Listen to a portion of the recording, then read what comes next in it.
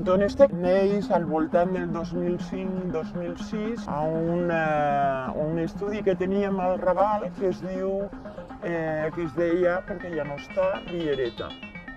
Allà se juntava gent activista, gent creativa i molta era informàtica i del programari lliure, i ahir, en aquesta època, en els mitjans de comunicació, es deia que no n'hi havia dones, però a Riereta n'hi havia moltes dones en ordinador. I en aquesta època jo era amiga, no estava, i 4 d'aquestes dones van decidir fer un primer estudi, que és el primer que se fa a Catalunya, després ja s'encarreguen en tota Espanya i així investigació tant investigació.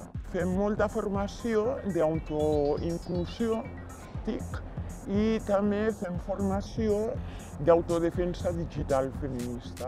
Les estratègies tant de resistència que se fan abans d'un atac i que és com mesures bàsiques com estratègies de resposta, i a mi empoderar a les dones i que la cura de les nostres dades digitals es posi al centre, per a mi és superimportant, tant que m'he ficat una màscara, perquè esto anirà a YouTube i jo no vull que una màquina, intel·ligència artificial, em pugui reconèixer les mans ni la cara, perquè no sé per a què és.